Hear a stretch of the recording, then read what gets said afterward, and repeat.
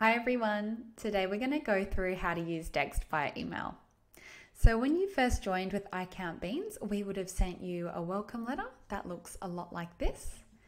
And if you look at point 2 here, you'll see we give instructions on how to install and download Dext. And then we'll give you a login using your personal email address.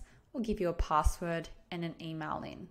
So this is what we really want to pay attention to here, because this is the email address you'll use to forward invoices directly to Dext. So we'd highly recommend you save this email address as a contact in your account. So then you don't have to go through and find this email every time. It'll come up as a contact when you're forwarding your receipts.